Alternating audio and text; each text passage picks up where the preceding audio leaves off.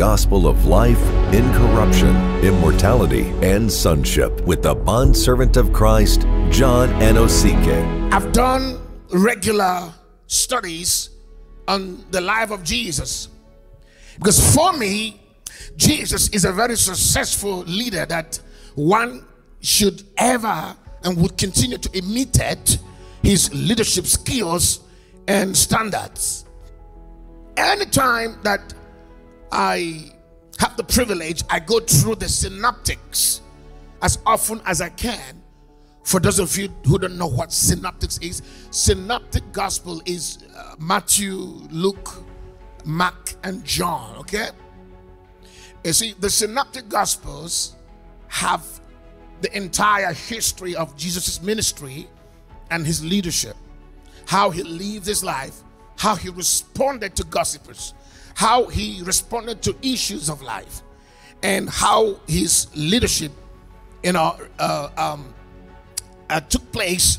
So one can look into that volumes of the books to learn how Jesus lived on earth, how he walked on earth, and how he dealt with the things of this world. And often I look into the volumes of the ministry of Christ to derive eternal wisdom.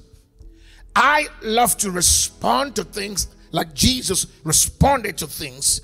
I would like to take a position from the positions that Jesus took. I would have to dispose or respond or reciprocate to everything that ever comes my way as Jesus would do it. The reason is because if Jesus did it, he didn't do it for himself. Everything Jesus did in the word of the Lord, or as written in the scriptures, he didn't do it for himself. Jesus is God in human form. And when Jesus took that human form, he came to show us the way it is done in human form. He is the perfect example of how we ought to live, how we ought to respond to things, and how we ought to carry ourselves in this human form.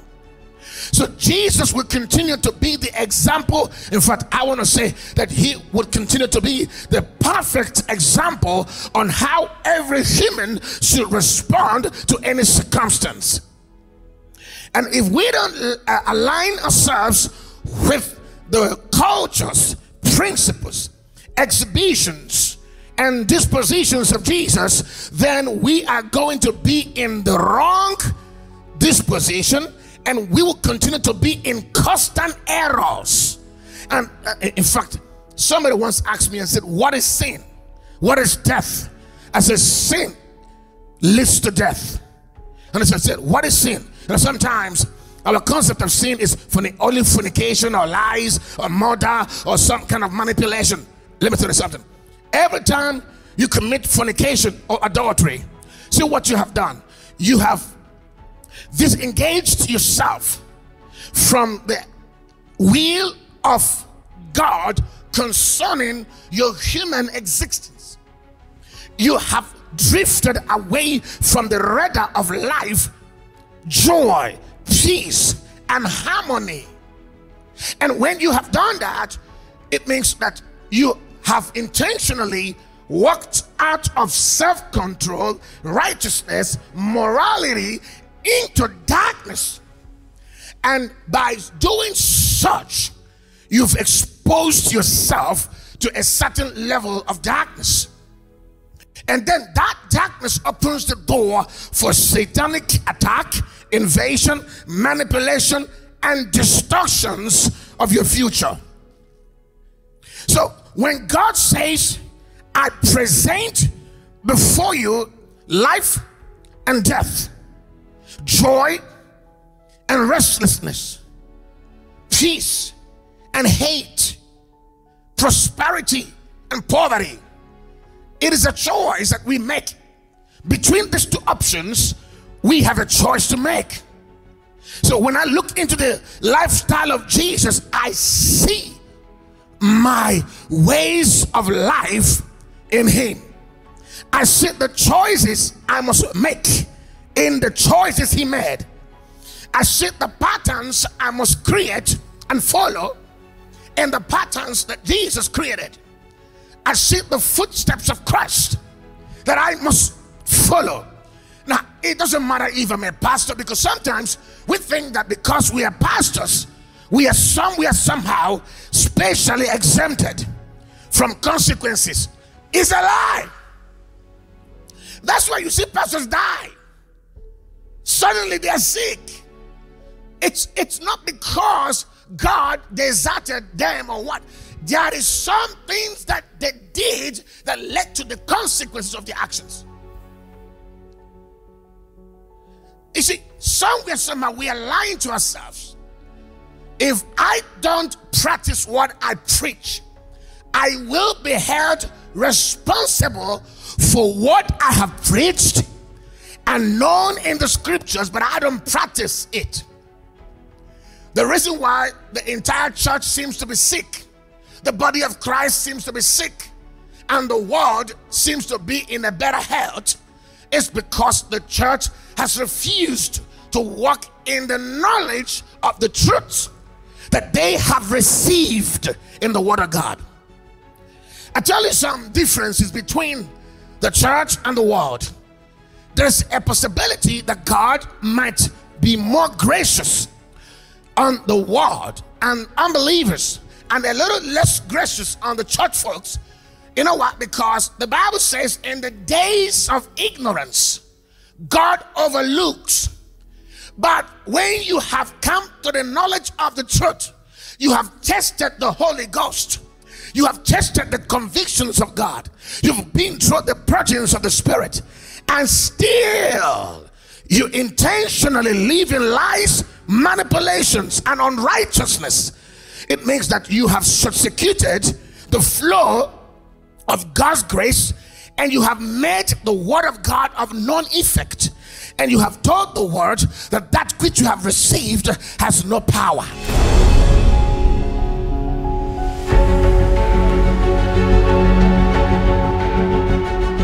Special announcement from the Office of the Bondservant of Christ, John Anosike. Please beware of fake accounts on social media, be it Facebook, YouTube, and all others impersonating the man of God, asking for funds from people. Please note, Pastor John does not have any orphanage in Nigeria or in any country, nor does he ask anyone to donate to any orphanage. Also note that the only official page of the man of God, Pastor John Anosike, is the one with over 451,000 followers. Our YouTube channel also has over 155,000 subscribers. Note that the man of God does not chat, send friend requests, nor inbox people on social media, be it Messenger or WhatsApp. Therefore, anyone doing such is false and should be treated as such. This is a notice that you are informed and sensitized to be alert and vigilant. Stay connected and keep subscribing to the teachings of the Bondservant of Christ, John Anosike. Due to malicious and fraudulent activities, please note that these are the only official 2 accounts of the ministry. For EFT or bank transfer, bank, First National Bank, FNB, account name, New World Faith Ministries, account number 622-67035048, branch, Woodstock, branch code 250655, Swift code FIRNZAJJ. Building project banking details. City of Sons. Bank, First National Bank, FNB. Account name, New World Faith Ministries. Account number 623-569-03578. Branch code 250655. Branch, Woodstock. Swift code FIRNZAJJ. To give online, kindly visit our website and use the following link: www.spiritrevelationchurch.org/give. Here, you can give via PayFast for those that are in Southern Africa, and PayPal for international donations. Good news for all those living in West Africa. For your giving and donations, Here are the only official and approved banking details. Name: Ikechukwu John Anosike. Account number: 1170020753. Bank: Zenith Bank. Please note that the following is our official and only PayPal email for the ministry: donations@spiritrevelationchurch.org. Kindly report any suspicious activities to our emergency line, +27 63 423 5895, or email info@spiritrevelationchurch.org.